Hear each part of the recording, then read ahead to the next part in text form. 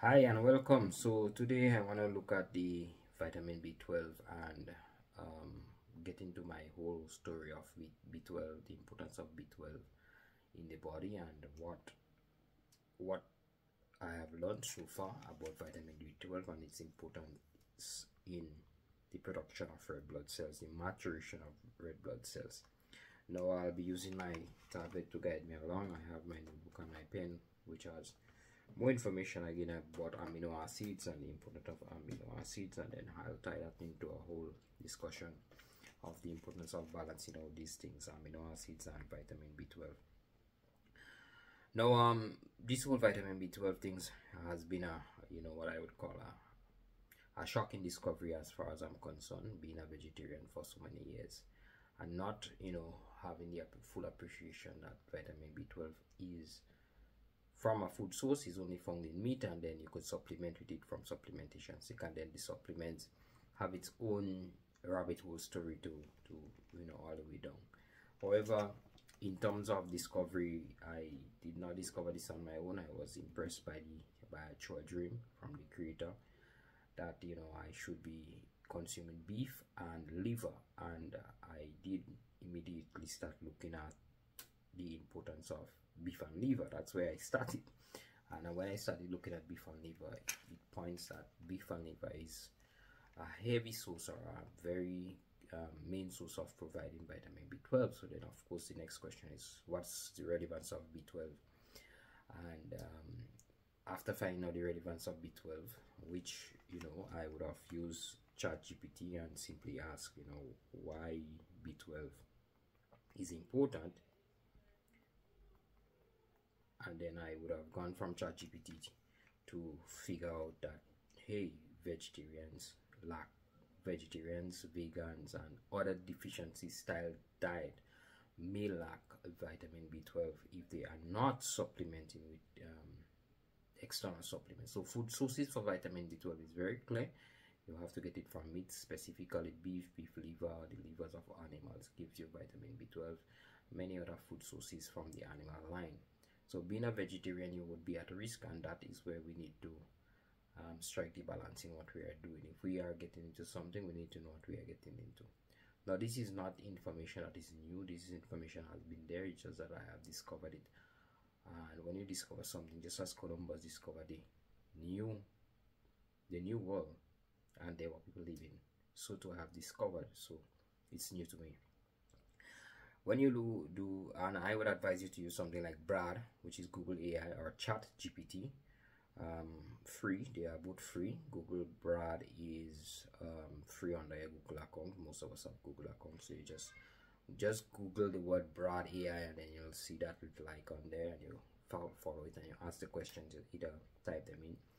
So if you ask simply why is vitamin B important, you would see responses from those AI coming up with things like the nervous system health. So B12 support the nervous system health, and they will give you a very short sentence to explain to you that it protects the layer around the nerves. And if you go into videos and try to understand that, they will tell you it's just, think about your nerves as being electrical wire in your house, and there is a sheet, plastic sheet around the wire.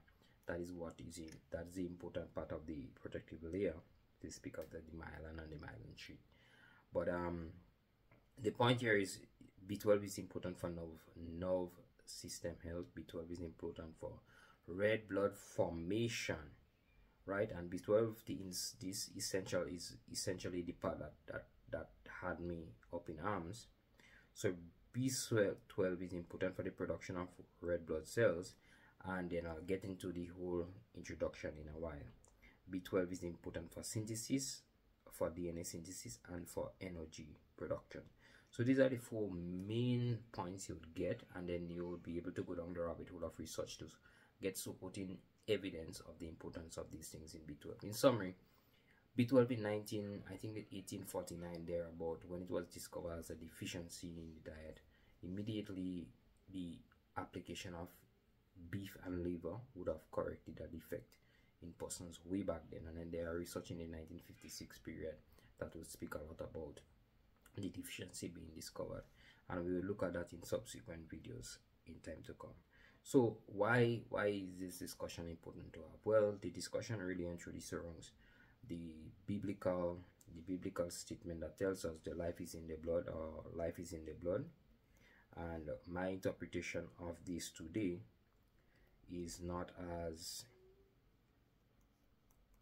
I would have, casually taken it maybe a year or a few years back. So we look at Leviticus 17:14.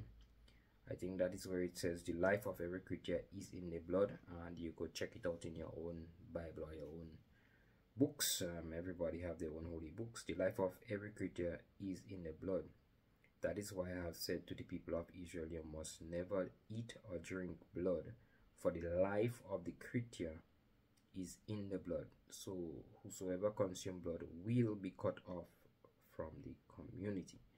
Now, I'm not going to get into any discussion for that. I'm just going to take what is important to me here in this text and what it meant, or what it means to me today in 2023, December specifically. Today is the 12th of December. Life is in the blood. What I'm understanding, and I'm going to break it down to explain to you what it means to me now. So the life is in the blood, to me, it's about the oxygen being the life. When God breathed the breath of life into man, man became a living soul. And I don't know, I was not there, but that breath of life is what I breathe in every day. And that breath of life keeps me running. As you know, if you do not breathe for a certain amount of time, maybe some people go up to 5 minutes not breathing. If you do not breathe, and again, breathing is mainly through the nose and the mouth. Really, through the nose we should be breathing on the mouth, but there is some evidence that shows the skin itself being in oxygen could maybe bring in some oxygen. But the point is, if you don't breathe in that period of time, 0 to 5 minutes, if you don't consistently breathe, whether it's polluted air or whatever, you die in a very short space of time. If you eat in weeks, we fast. I would have fast for days, 28 days sometimes, and I didn't die. I would not have drunk water for 3 days in my dry fasting period. I did not die, but I know I cannot go for 5 minutes without breathing. If I cock this and if I lock that down, that would be. And I think that happens for most persons. If you are a human being in 2023, beyond 5 minutes you will die. And so what we are seeing here now is, can I break this down? And I'm breaking this down to say, this text to me here, that the life is in the blood from Leviticus, means to me, or it's signaling to me that there is something that is in the blood that is important, and I see that important thing as being the oxygen. Oxygen is in the blood. Oxygen is life. So why is oxygen life? Because oxygen is what is transported by the red blood cells to go to the organ cells throughout the body, so that the organ cells get that breath of life, or they get oxygen, or of course they get nutrients, which is also part of the life that is in the blood. So there is two things: the oxygen being main, and the nutrition that is carried by the red blood cells along with oxygen to get to the cells in the different organs. Now I have to be very, very clear here. Every organ, your brain has brain cells. The fat around your body is fat cells. Your bones have bone cells. They are all cells. Your lip is a organ itself. The teeth, the tongue, the gum, everybody are little pieces of the organs, or little organs that connects together in part of the systems, and then the systems connect together to make that whole thing that we are calling the body. So at the end of the day, what we have is really cells. Cells goes towards, and cells of the same community create what is called the organ. So the heart being an organ, it's heart cells, or cells of that community. And those cells of that community don't move around and go down to the toe, or else your heart would have been in your toe today and things like that. What moves around is your blood system. Your blood system is your transport for nutrition and oxygen, and that transportation moves the blood throughout your body, goes to your heart, feeds your wherever, your other organs, wherever the blood goes there, and feeds them with the two things: the oxygen and the nutrients that it is carrying for that specific organ in the body. And really, it's carrying it for the cells of that organ. It's at the very cellular level.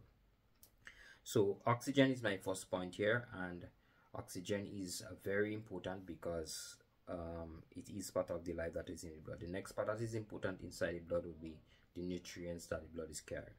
So at the end of the day, to feed any part of the body, to give any part of the body food and life, which is oxygen, you need to have blood moving throughout your body. Red blood cells, I would say, moving throughout your body. Now, the more red blood cells, or the powerful, or the power that is in the red blood cells, having the ability to move itself very easy around, means you are pushing your energy, or you're pushing the nutrients and the oxygen towards the cells in a more effective manner, which is what you want to have happening. So let's think about this. If we have stagnated blood, and we call that blood clot, slow blood, then things are not happening properly. So the oxygen is not going to the different parts of the body, and the nutrients are not going to the different parts of the body in a timely manner. And we have issues, starting to have inflammation, and etc, etc, and etc. Like in my case, you know what happened, cancer and so forth. Now, when you have good flow in blood, more than likely you are bringing oxygen to that part of the body, and things are recovering, and you are bringing nutrients, and you are bringing so forth and so on. The nutrients might be amino acids to recover the muscles and so forth like that. So at the end of the day, the life is in the blood is a statement of importance for us to understand: oxygen and nutrients. Therefore, let's go to blood. What is blood? To me, blood is simply a car. It's the vehicle. So the blood is the vehicle, and therefore inside the vehicle, two passengers sit, or I'm just going to break it down to say two passengers sit there: oxygen and nutrients. That is the two passengers. Passenger 1 and passenger 2 sits inside this car that is called a red blood cell. Now, nothing is simple as how it's explained here. I'm just doing this so that we would have an appreciation in 2023 for persons like myself who have not really sit and thought about this. So the red blood cell is your car, your transportation medium, and two passengers are there, and they are following this path to bring oxygen, the two passengers, to wherever it has to, and the nutrients. That is the function of the blood.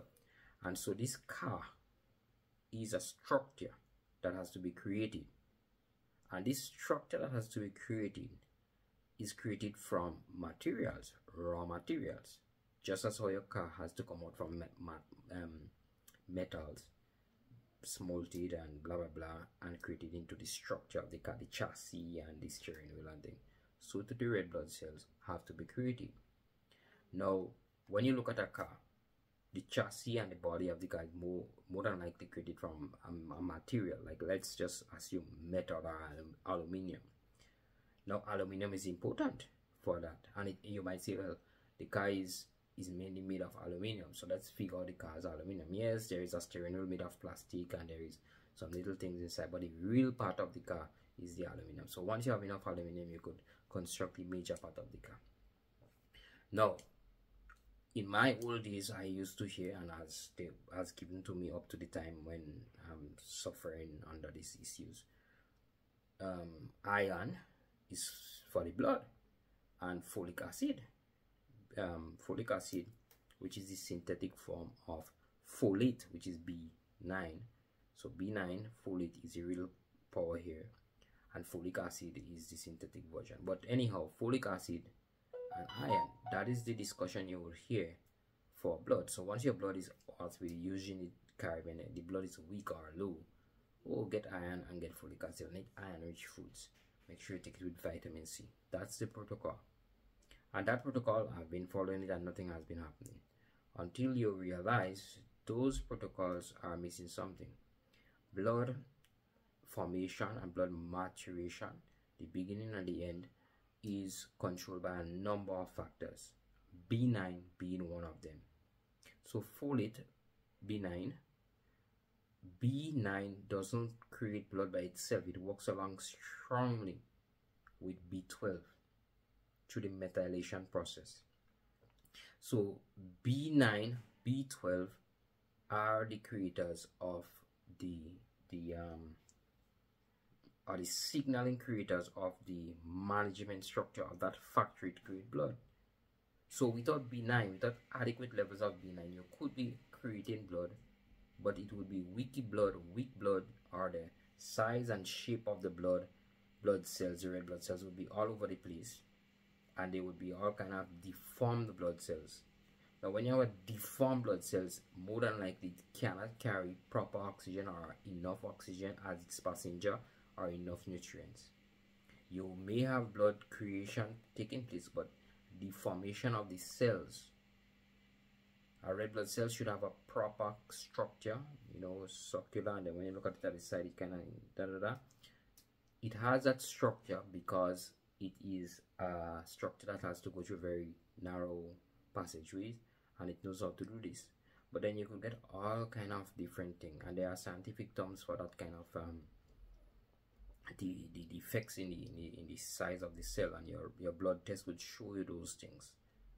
When you look really truly at all the hematological tests on that report panel there, you would see not just your hemoglobin and your red blood cell count, you would see other things.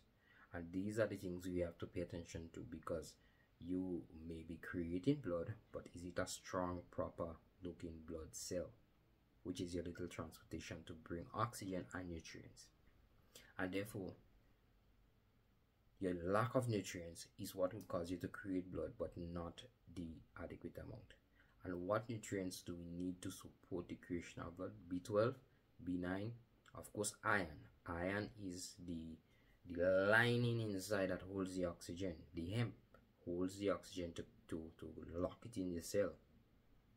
Iron, of course, may be very necessary as a very micronutrient to help in the creation of the strength of the blood cell itself. But B12 and B9, what signals the blood to be created? What takes the stem cells from your sternum and your ends of your joints, bones? What signals that to create more stem cells for blood is testosterone. So without adequate hormone testosterone, you are now not signaling the stem cells. Now the stem cells are like the little nothing cells.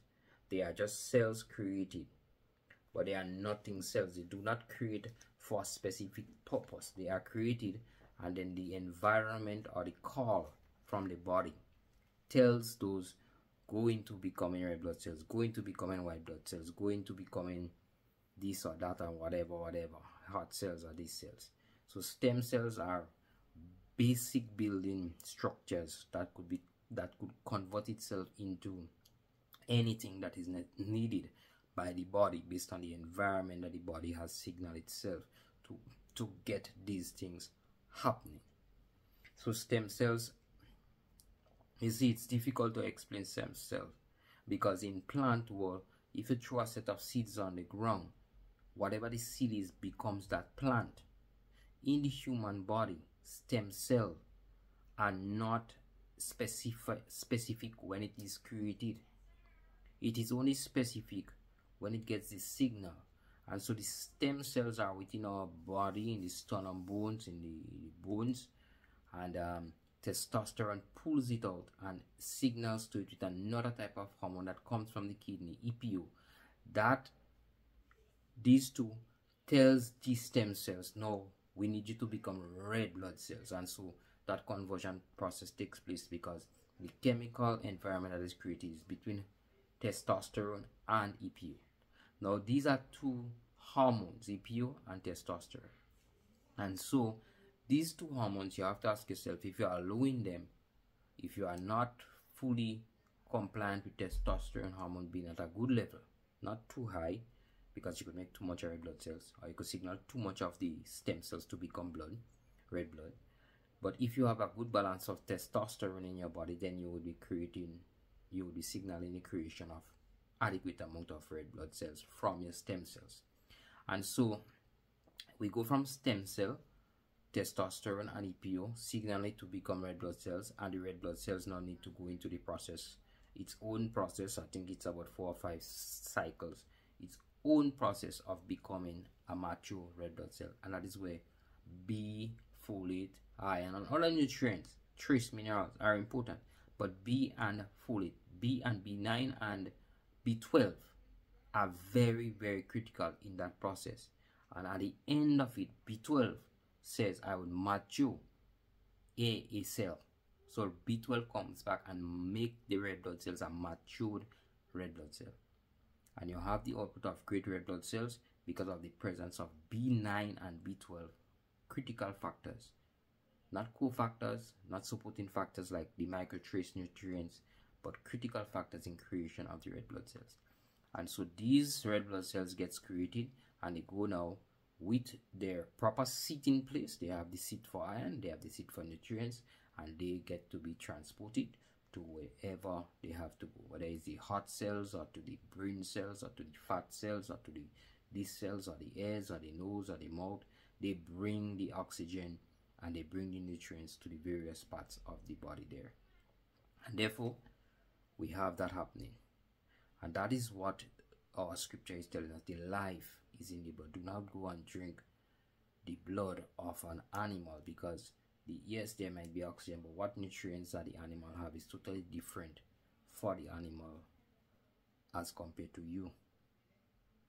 So you won't want to put in that animal nutrients in your body. It's different. It's totally different, and we will get to that, especially when it comes to amino acids. You would understand that amino acids of the human is the critical point of regeneration, creation, healing. Creation and healing is amino acids. Without amino acids, what do we do? Amino acids are the building blocks of life, not protein. You know, we keep on mixing up this, they keep on mixing up proteins. Amino acids are the building blocks of life to make a protein, to make a human protein. I want to be very clear, a human protein. You eat animals, you break it down into amino acids, and the amino acids are then recreated to make human protein. Animal protein, amino acid, recreated to make human protein. Human protein is what the body uses, not the animal protein. That is just digested, broken down, absorbed and methylated, if it has to be methylated or whatever, become bioavailable, and then it moves into the structure. Say, okay, the body needs protein A, protein B, it needs insulin, it needs what, peptide or a steroid, and it just creates that through its magical process of the great divine instilled, and you have your protein created there. And I will speak about protein in another video. So what we are seeing here is that the red blood cells have to be supported. This creation has to be supported by B12 and by B9 and other factors. B12 being very important for in the formation process and also at the maturation level, so that you have adequate B cells. So I thank you for watching me here today, and you of course would like to know more about B12 at this time. If you are a vegetarian, vegan, your deficiency diet lifestyle is not adequate, then you have put yourself in a position where you need to start supplementing with B12, and that's where you need to understand the different type of supplements. More than likely you need to get methylated form supplements. Stay away from the cyanocobalamin, and I'll explain that in a while, but get methylated and other of the bioavailable form of B12. And also you need to ensure that you have adequate supply of B9, so you would get methylated B9, L-methyl tetrahydrofolate B9, and of course all the micronutrients from the B series and all the other series of vitamins. You need to have them adequately in your body at the not just the recommended daily, but the optimum daily amount. Now you would click in the link below to get the recommended type of B vitamins, and the recommended type, of course, I would stay away from any B vitamin that has the synthetic type creation of that B. For example, B12 is referred to in the synthetic world as cyanocobalamin, cyano B12. There is the methylated form, which if you take cyano and you put it into the body, the liver breaks out the cyanide and it releases the B12, which then becomes a methyl B12 in the body. Now there is already methyl B12 in supplement form.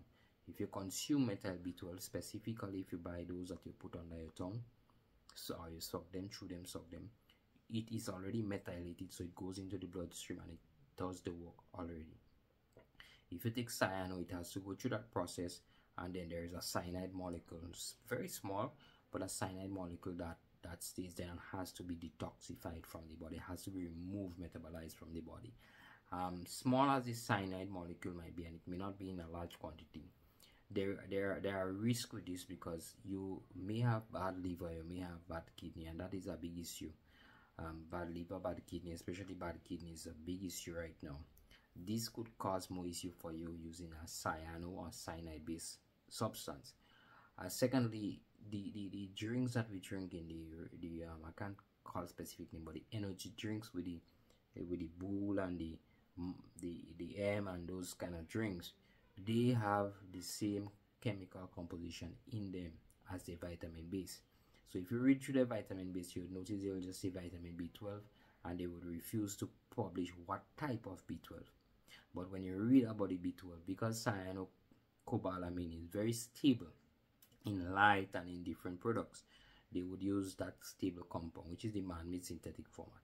But the methylated and the hydro and the andronous, these are good type of B12s to consume. They are bioavailable and ready for the body. They are natural inside the body already.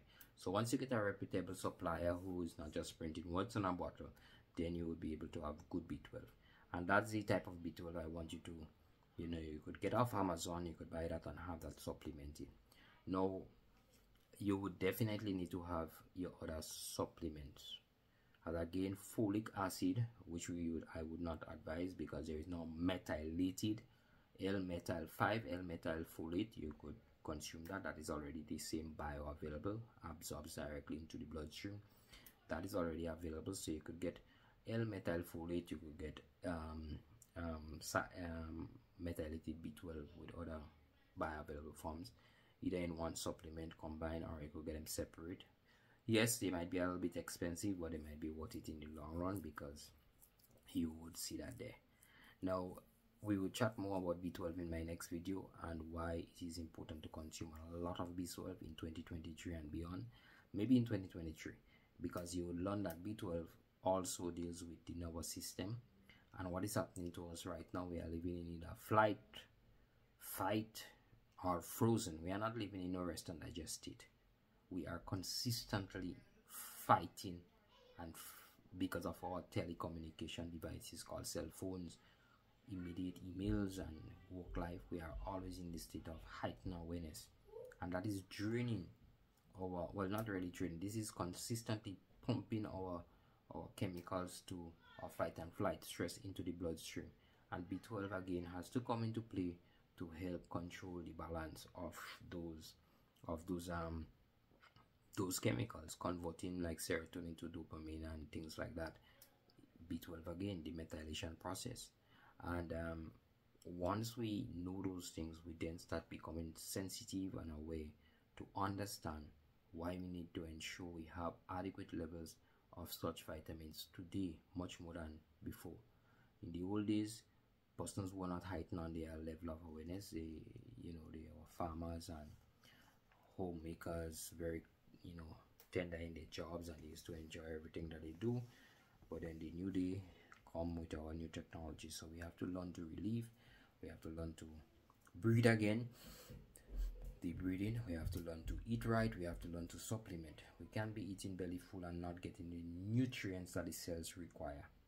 And so my series of videos continuously would be on adequate nutrients in 2023 for the small island guy who has to be very, very knowledgeable about where he gets his source of food, because affording supplements will be difficult, but he has the adequate source of food from his vegetables, from his herbs, and from his animals that he is growing. And so we need to identify what to do to enhance the nutritional benefits and the bioavailability of these substances. Thank you. Again, if you are interested in looking at anything in terms of supplement, please click my link below to bring you to Amazon with the recommended list.